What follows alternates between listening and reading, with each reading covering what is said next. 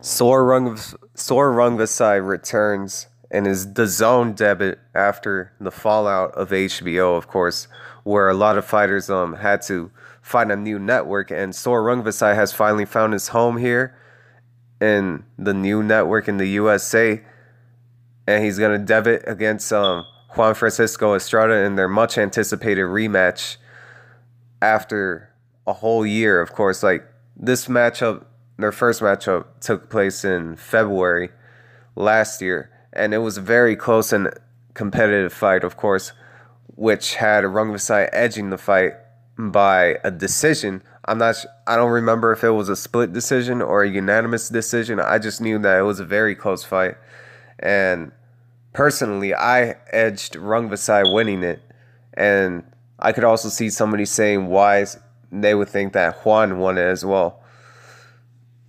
And before it, I thought it would be a very grueling fight to the point where like both of them would get knocked down at times. So both guys are very tough. So that their first fight demonstrated, of course, and it's going to be interesting to see like what kind of adjustments they make. And as you can see here, Jesse Vargas is returning on the card. Not sure who his opponent is going to be.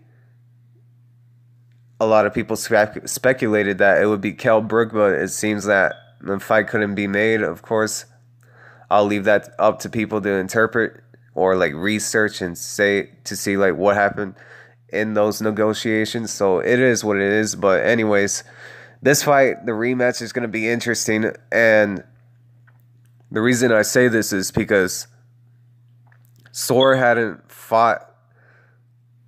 Like this rematch was supposed to take place last year around summertime or the fall, but it couldn't really get made because like Sor Rungvisai, I think, was going through a hard time last year because of relationship issues. So I'm not sure like how deep it was, but it really affected him a lot. And he wanted to also make some title defenses over there in Thailand, and a couple of them were aired. One was like a first round knockout as far as I can remember, and then the fight after that, it was a close decision. A lot of people were saying, I'm not so sure, like I haven't watched that fight. A lot of people say that it was a tough fight for Rungvisai. So I'm going to have to check that one out as soon as I do film study for this fight.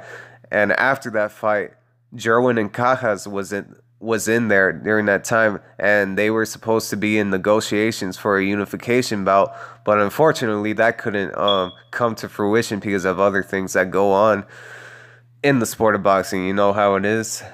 But in terms of this fight and what could happen, like Sor Rungvisai, he mentioned in a quote that every time he trains, every fight, he trains even harder, in terms of like doubling up his work. Let's say if he was training on the bag for like an hour, he's going to put it to 2 hours.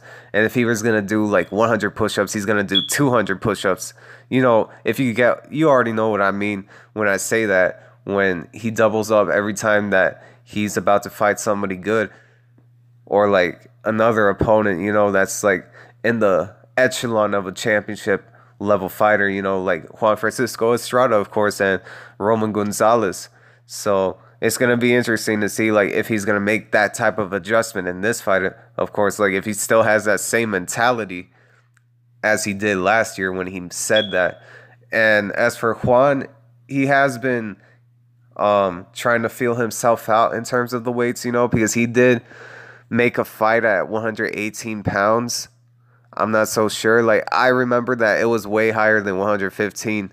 And he's been trying to find his ideal weight throughout his entire career. And I think personally it should be 115 pounds because there's a lot of competition here. And he really makes a good account of himself in this division. And I think he makes it very competitive for anyone, And I think he can be a champion, win or lose, against Rungvisai even after that.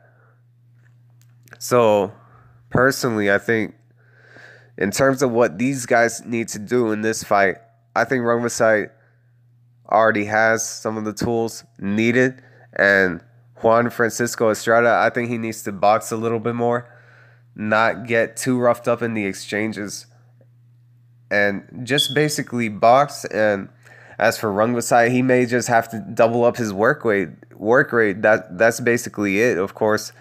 But I can't really say like what kind of angles that they need to adjust in order to um, avoid those kind of circumstances that they had to go through, because Rungvisai did land a lot of nasty body shots on him, and Juan Francisco Estrada was landing some good counters here and there, so they may have to make some tweaks to their style in terms of that. So you never know, because like I picked Juan Francisco Estrada to beat Sor Rungvisai last year, and that really didn't come to fruition. So I'm not sure like who to pick in this fight, and I'll probably try to make that prediction and breakdown thing a little bit more detailed when fight week approaches, of course. So it is going to be interesting to dissect this fight punch for punch and see what kind of adjustments they can make. And hopefully there's a decisive thing, like I really hope this fight doesn't go to 12 rounds, because like personally, in my opinion, I'm already tired of these like close competitive fights where you have a lot of people arguing at the end of who won the fight, or like they start throwing the word robbery when it clearly wasn't a robbery. It was just a very close fight. I just prefer for something to be more decisive, of course. So hopefully we get that in the fight. But anyways, those are my thoughts on the matter. Let me know what y'all think. How do you think this fight is going to go? Just give me your brief outline. You don't got to give me your prediction or breakdown, full breakdown of it too much. Just tell me like what kind of adjustments both fighters can make. But anyways, those are my thoughts on the fight. Let me know what y'all think. I'm out.